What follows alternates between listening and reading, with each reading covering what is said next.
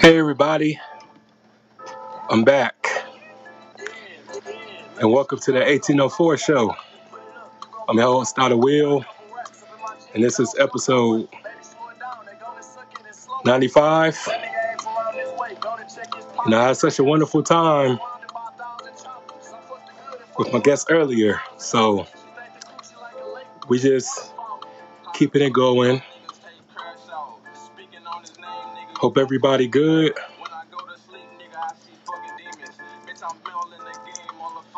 You know, one thing about me is that I love to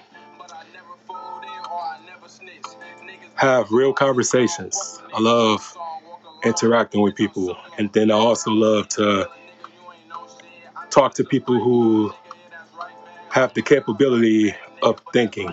You know, everybody doesn't possess that trait. So when you can get people to talk about things like real life stuff, doing a great thing, doing a great job.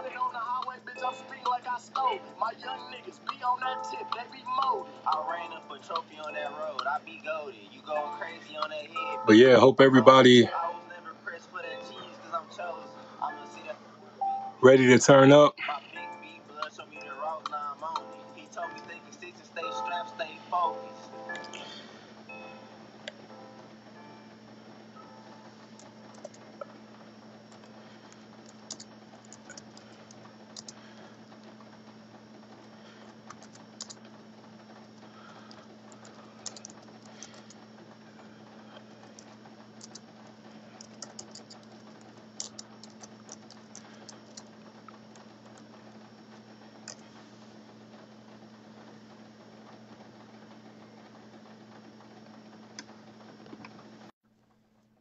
But yeah, we're going to bring my guests on here.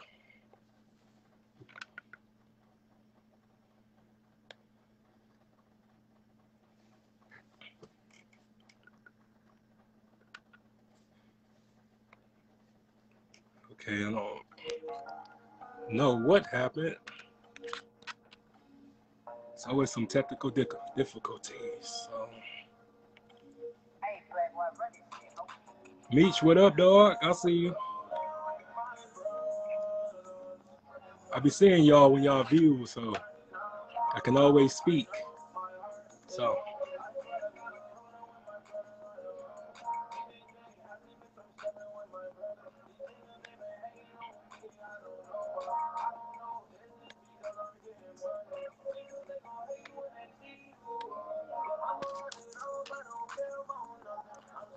Let me add my guests in here real quick.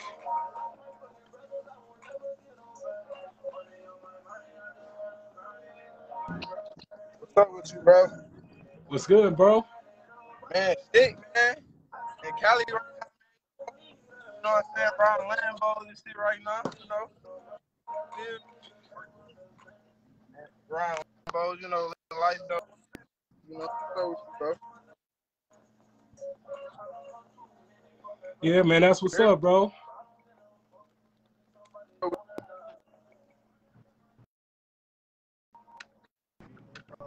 Can you hear me?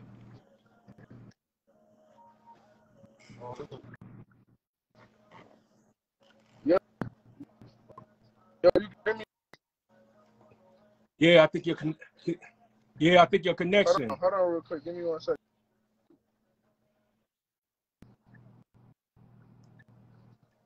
Hold on, give me 1 second, bro. All right.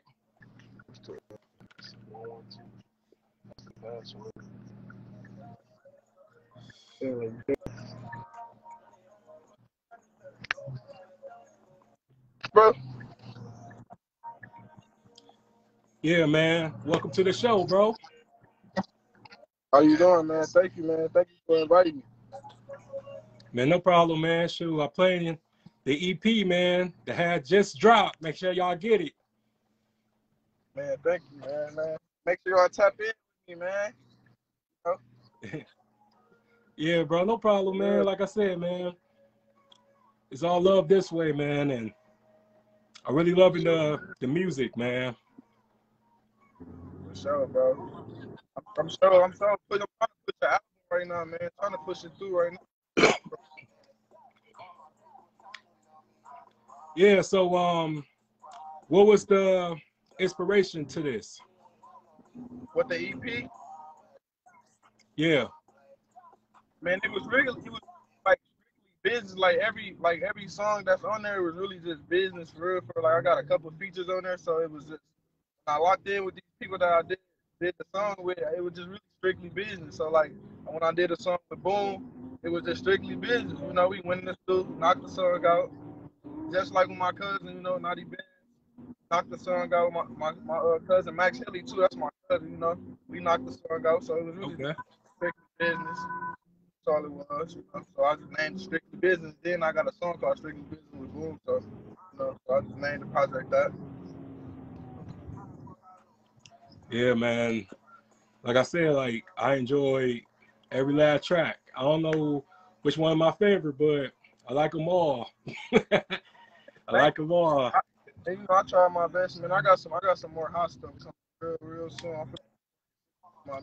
I'm try to Yeah. drop for more people because I know a lot of people listen to music. I'm saying I went from having a couple hundred views to I'm saying a couple thousand now. So I feel like I might as well just keep grinding.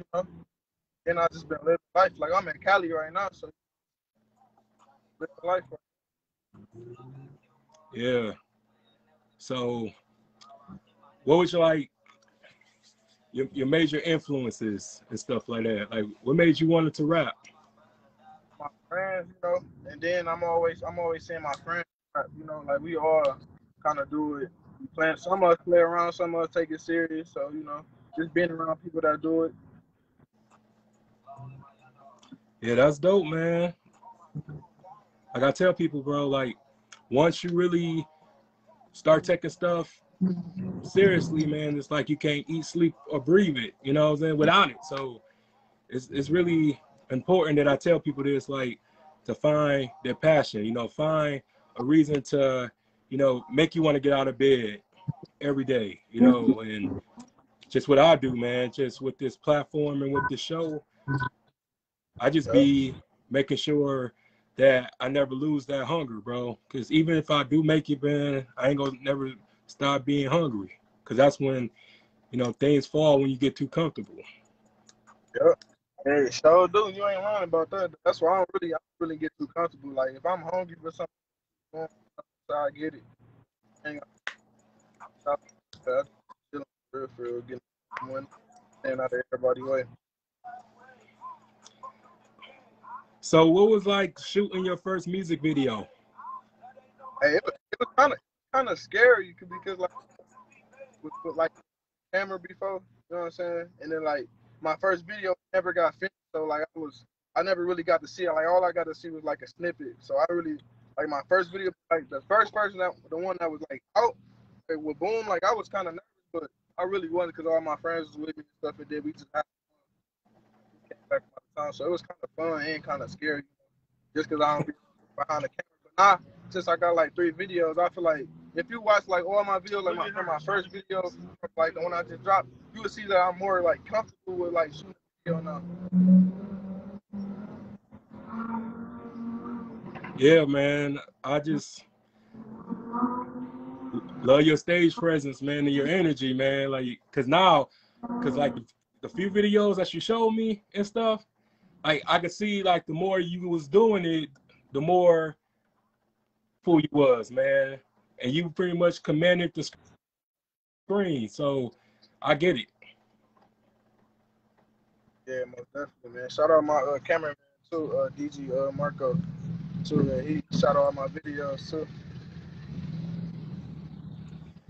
Yeah, Yeah. so tell us about You said what? tell us about your early life, like your upbringing, like because I know I know that you're from the SAG, so pretty much just tell us like you know what you have to go through and what you had to overcome. Man, I had to go through like to get where I'm at right now. I had to go through a lot. Like growing up, like I ain't really like have it. Like how everybody had it. Like growing up, like people had their parents like doing this and that for them. So I kind of like was struggling like most of like my whole life. Like I ain't like my family like we wasn't good. Like so like I just thought to myself like shit I gotta get some money and do something. So know what I'm saying? Like I just really just had to, you know what I'm saying, hustle, get me a job and do stuff like that. I really was just focused like as a kid. Like I used to always ask my mama like why I ain't got new shoes and you know what I'm saying, stuff like that. But I had to realize like my mama doing it by herself, you know what I'm saying? She ain't really got nobody, you know what I'm saying? We living at the paycheck after paycheck. So, you know, like once I got like older, I had kinda like realized like my mama, you know what I'm saying, she ain't have it like that. So I had to like do a lot of stuff by myself. Like I don't have a dad like that either, so I had to do a lot to get where I'm at for real, for real. But now I'm a man. I got a son and stuff, so I really just be chilling for real, for real. Yeah, I hear that, man, and I commend you for that too. Being a father, bro, because I can't Yeah, imagine, but I can only imagine because I don't have no kids right now myself. But I am a godfather and an uncle and stuff, yeah. Oh, and definitely, man. That's why. it's That's it's why it's you stand for real. You can hear me? yeah, I can hear you. Yeah, that's why I just be staying focused for real, for real. Not since I'm a father.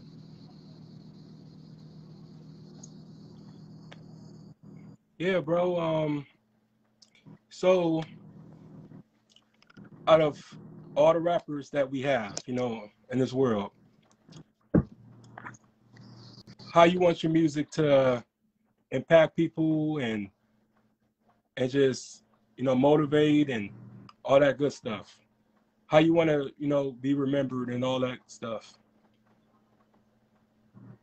I just want like, I really like with the music stuff. I want like my music to, you know what I'm saying, inspire a lot of people, and I want like people to relate. You know what I'm saying? Like even if they don't, I just really want people to know like all the stuff I say in my raps and stuff is really, you know what I'm saying, facts, and I really go through the stuff, and I really, you know what I'm saying, speak what I gotta say. So I really want people just to understand my music, not just listen to it. I really want people to understand it.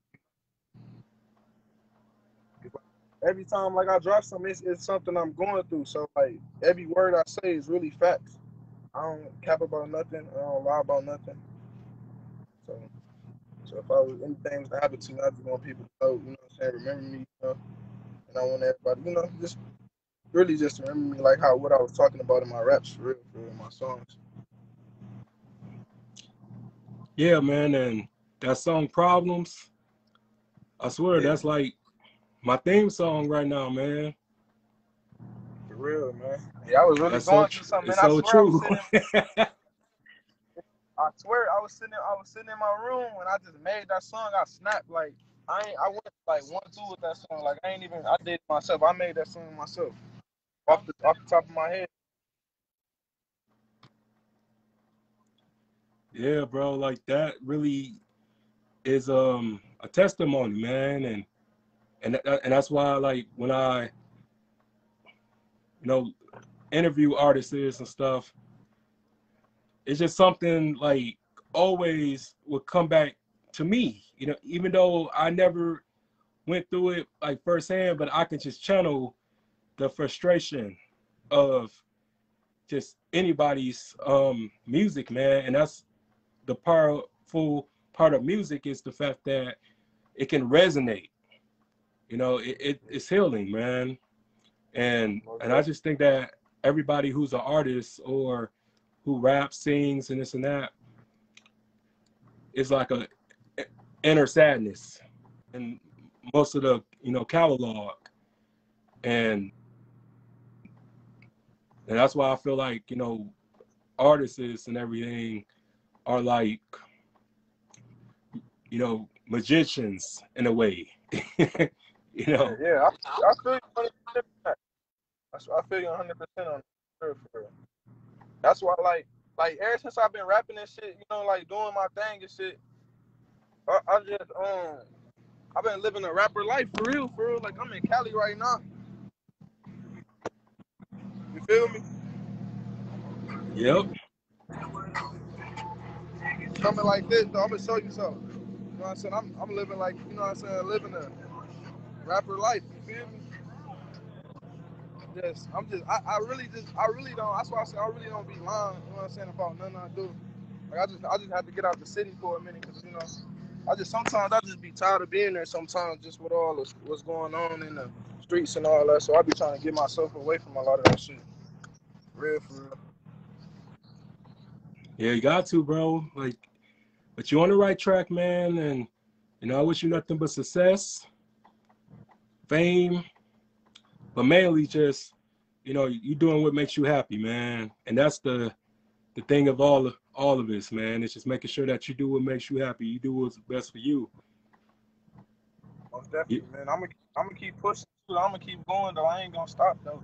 I know I got a lot of support, but I just don't be knowing sometimes though. But like once I see the views on my music, or people coming up to me asking me when I'm dropping my music and stuff like that, that kind of motivates me. You know what I'm saying? Keep pushing. You know what I'm saying? Because sometimes, like I know I'm not the only artist that feels like sometimes they want to give up. You know what I'm saying, on the music because they feel like they ain't getting a certain amount of views or they ain't getting people attention. You feel me? So like I just be sometimes I just be like my manager really be pushing me for real. Like I ain't gonna lie. If it wasn't for my manager, I probably wouldn't even be where I'm at right now. I probably wouldn't even have an EP out right now. That's my first EP I ever dropped. I had music before the EP, but I don't know. I just be what I'm saying, chilling sometimes, and I be having a lot of stuff going on. So I just be really chilling. so how is it just, you know, starting from scratch and then work on your way up? Like, it's an amazing feeling, is it? Yeah, it definitely is. Cause when I first started, I didn't really get a lot of attention. I feel like I just started, so I wasn't gonna get that much attention. You know what I'm saying? Now since I'm getting a little, buzz, I feel like I'm doing something. Yeah, you are, man, because it's not easy, putting yourself out there, like face and voice and everything. Because I think, like, once the general public, you know, put you in, like, in this label or put you in this paradox and everything, that's when like you was meant to be there. Because I used to talk on the phone a lot, just to my friends and stuff, and listen to their problems and give them advice and everything. So I felt like I was doing enough, but when I finally put myself out there, then that's when I knew that I was supposed to be here. But I wish Yeah, I would have found that out sooner. me But too. in time, confidence is gonna come.